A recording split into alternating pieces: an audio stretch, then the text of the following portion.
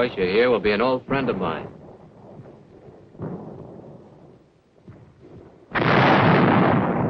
Meet my friend Joe, a 105mm howitzer named Joe. Joe and I were in the shipping business, shipping high explosives to communist Korea. This was a little service we supplied the infantry.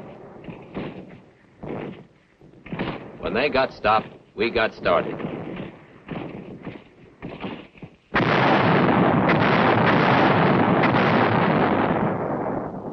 When Joe and I got to Korea, everybody was mighty glad to see us. They needed us bad.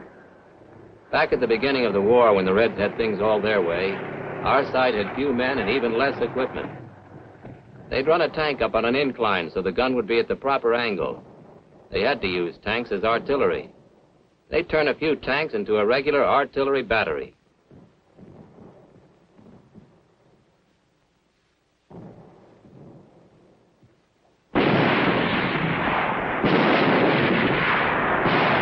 They used what they had. But you remember, as the world got wise to what the Reds were trying to do in Korea, our side got more guns, more men. Before long, we could hold our own against anything the Reds could throw at us. We'd built up firepower. Before long, we'd built up enough firepower to drive them back to the 41st parallel. We also stopped the surprise attack of over 500,000 Chinese. Firepower did it. Well, Joe's family grew up fast after the early days. Soon Joe's big family was working on a 24-hour shift. All along the line, you'd find little batteries of guns going about their work. It got so you knew their different voices. But they were all speaking the same language. You see, Joe and I were part of a big team they called support fire. With the artillery right behind the lines and the air support coming in from above. They used napalm, made out of gasoline, very hot stuff. At the same time, the artillery threw in white phosphorus shells. Offshore, the Navy threw its own weight in.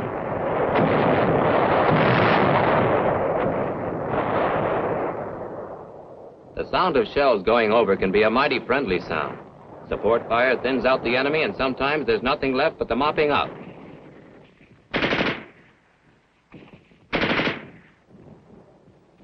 That support fire whistling overhead gives you a chance to move on, a chance to look after the wounded. Artillery fire cuts off enemy supplies. It plays hob with enemy communications. It fights duels with the enemy's own big guns. I soon learned the truth of some things they taught me back in artillery school at Fort Sill, Oklahoma. That artillery fire causes more enemy casualties than any other weapon. 3/4 of all enemy casualties are caused by the artillery. Artillery is the infantry's best friend. It takes a lot of ammunition. When you realize that one little howitzer like my friend Joe slings out a dozen shells a minute, you can see how much ammunition it takes. You can also get an idea how much stuff is landing on the enemy. We set up right in the city of Seoul for a while. You find the artillery wherever the infantry goes. Pack up and move, sometimes miles away. Perhaps the enemy had dug in behind a hill and we had to maneuver around so we could get at him. Or perhaps some unit was surrounded and needed support fire to clear a path. Or perhaps the enemy was breaking through and chasing us. When night came, we'd get back to work all night long.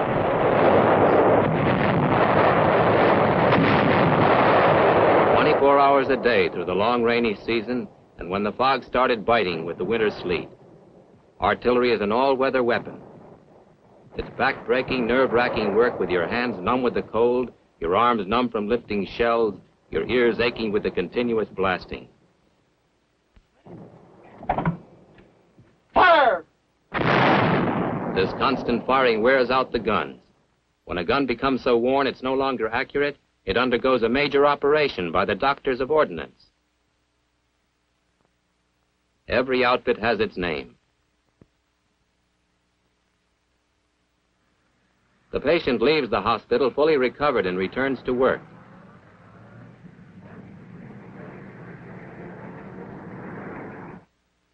But even when your howitzer's in the best of health, you have to pamper it like a baby, because he is your baby. There's always plenty of polishing and scrubbing and sprucing up. You get to know every mechanical part much better than you knew the family car back home. You get to be a pretty good mechanic when you live with one of these things. An artillery piece is a very scientific instrument. To throw a shell so as to hit a target miles away, that means everything's got to be working just right. The slightest wear can make you miss the target by a mile. They take a lot of testing to make sure you're not wasting good gunpowder. These gadgets can give you the prescription for any sick gun.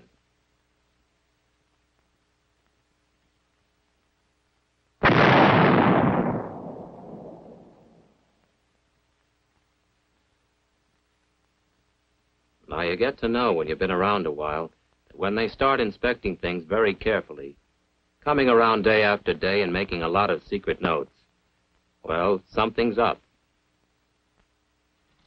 And I do mean up. I felt pretty sorry for Joe. I also felt pretty sorry for me.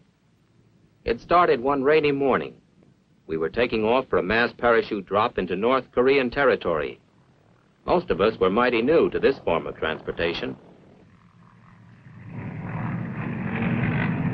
We planned to drop smack on top of the Reds, 4,000 men and 200,000 pounds of equipment. I wished I was back at Fort Sill just studying about all this in theory.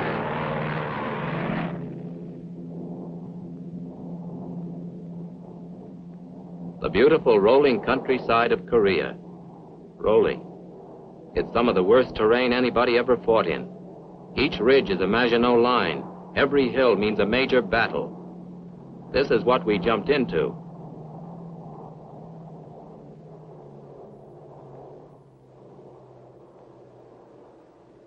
An equipment drop is something to see. Real heavy stuff by parachute. An artillery piece like Joe, for instance, weighs about 2 tons. It's amazing when you drop 1,000 tons of equipment how little the damage is. Watch it sail out. Everything but the kitchen stove.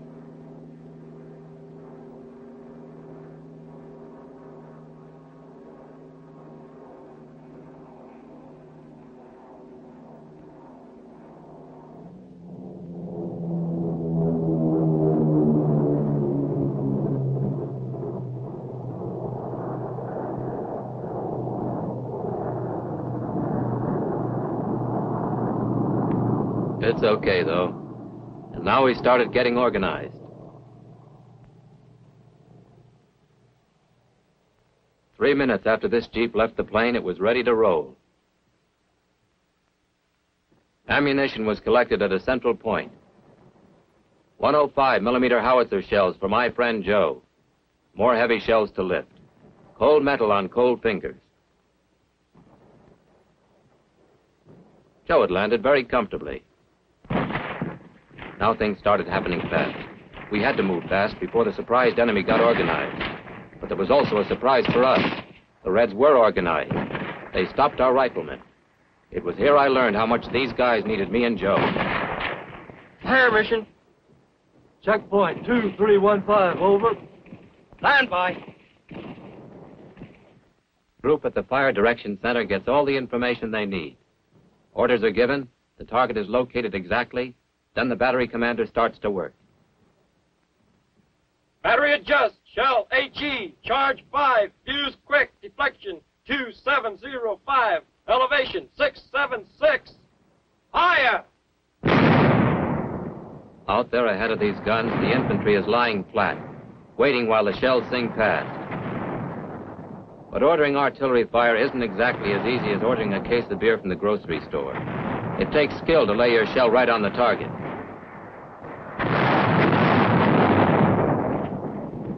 You gotta be mighty careful not to hit your own men. And sometimes they're only a few hundred yards from the target. Also, from the men up front, it's usually a distance of several miles back to the FDC, or Fire Direction Center, the brain of the artillery. Often airplanes are called in to help locate the target. The pilots are briefed on the general location. It's up to them to fly over the area, locate the enemy, and radio the position back. Today, these fire control planes are an important part of every artillery outfit.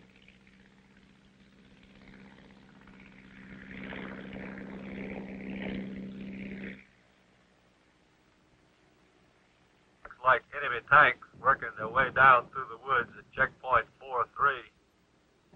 An enemy supply dump, an enemy artillery battery. The Fire Direction Center labors over its maps. These men specialize in finding needles in haystacks. Checkpoint 4-3. There are many data books and slide rules. It isn't as tough as it looks. Stand by. Coordinates 587254. Scramble. Load up. Adjust elevation. Stand by.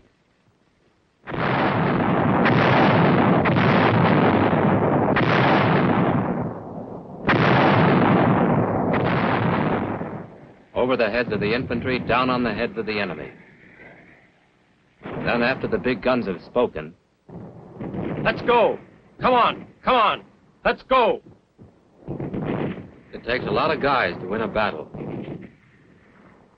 The riflemen jogging ahead, lugging their weapons. The supply men following fast with their ammunition. These men are the end point, the line of support that stretches all the way back to Pittsburgh, Detroit, Birmingham. In this support chain, the position of the artillery is close behind these men, just behind the front.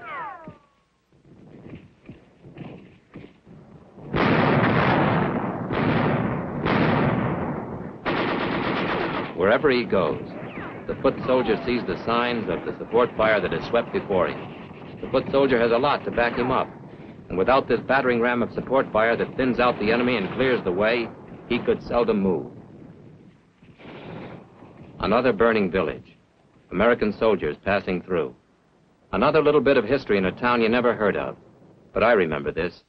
It was necessary to blast this town so we could move on a little further toward peace.